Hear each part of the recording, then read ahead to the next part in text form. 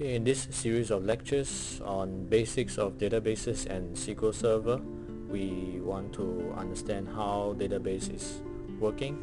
For this chapter 2, we are going to talk about the basics of a relational database. So these are the chapter guidelines for this series of lectures. So in general, the relational database is a series of tables. So it can consist of one table, or it can consist of two or more tables in the database. So when there are many tables, one of the tables will be classified as the primary table, and the other tables are classified as the child tables. The primary table will be the leader or some kind of a representative for the group of tables. And the primary table and the child tables are related by their primary key and the foreign key. In the primary table, the primary key is a unique identifier for each record in a table. So in this case of this table over here, the unique identifier is the student ID, because each student ID for each record is unique, represented by the different student IDs 9901 to 9904. And some of the other columns are not suitable as primary keys. For the case of let's say the column on the January is not suitable for the primary key because it actually is duplicated in the other column on the April. So when there are actually duplicated entries in the columns in the tables, they are not suitable for the primary key, because primary key should be unique. And in the child table, the foreign key is a field that refers to the primary key in the primary table. And in this case, we have the primary table shown over here, the average monthly body weight, as well as the average monthly body height for the child table. The primary table and the child table are linked by a common key. So in this case, the primary table, the primary key is the student ID. And for the case of the child table, the primary key will be known as the foreign key in the child table. Now let's talk about another concept on the database normalization. So in certain cases, the databases can be very large, so it is more efficient and more easily manageable to break the tables or databases into many smaller tables. This will help to reduce the duplicated information in the database. So let's take a look at this database shown in this diagram over here. There is a slight problem with this database. Can you spot the problem?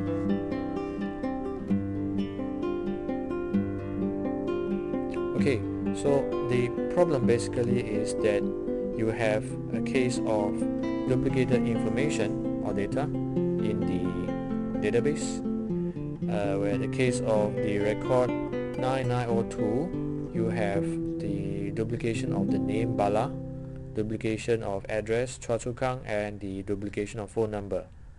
The only different thing in these three records are actually the favorite foods.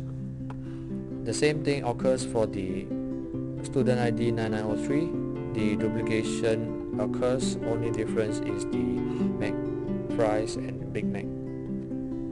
So this duplication of information wastes storage space.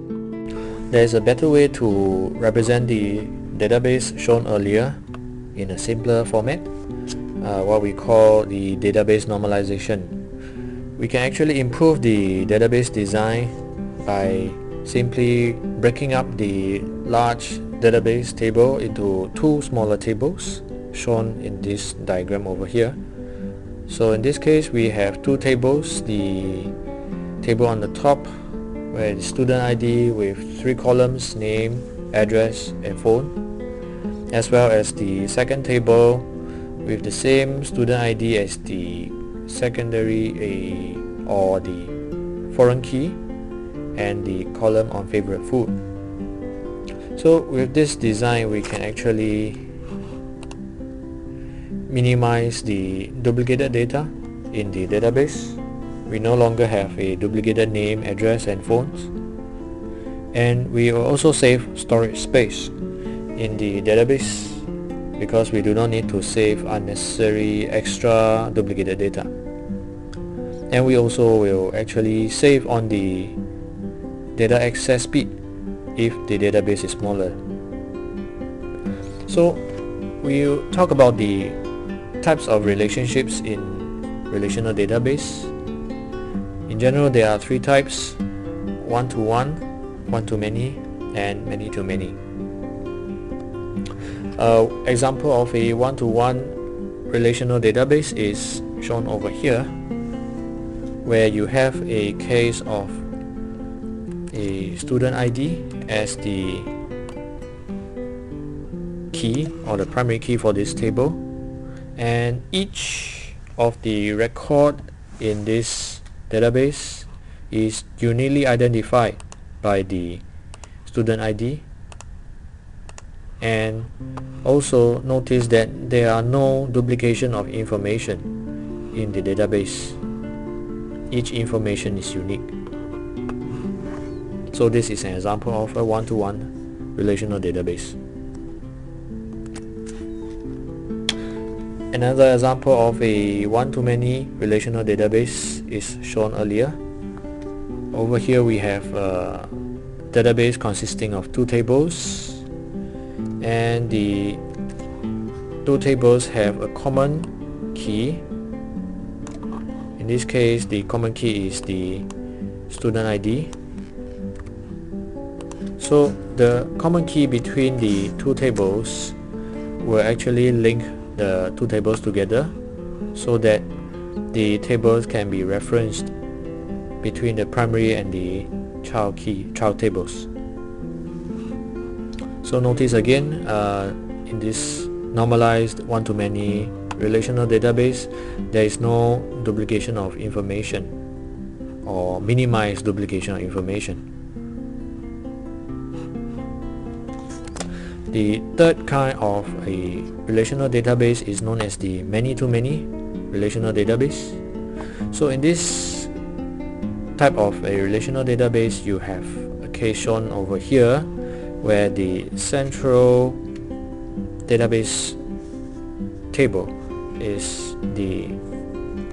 actually split into 2 smaller tables on the top and bottom. So the top database table is actually sorted according to the student ID key, and they have the information on the name, address and phone numbers of the student, whereas the second database table on the bottom shows the table sorted according to the class ID, and it contains the information regarding the class advisor for the students. So this type of the relational database is characterized by 2 or more primary keys.